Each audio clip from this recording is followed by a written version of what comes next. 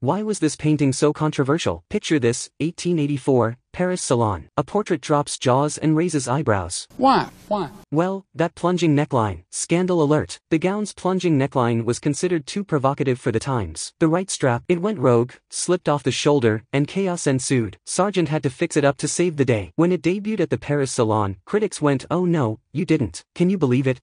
Wait, there's more." Our girl, Madame X, aka Virginie Avegno Gautreau, was the it girl of her time. Socialite, check. Model, check. Goddess vibes?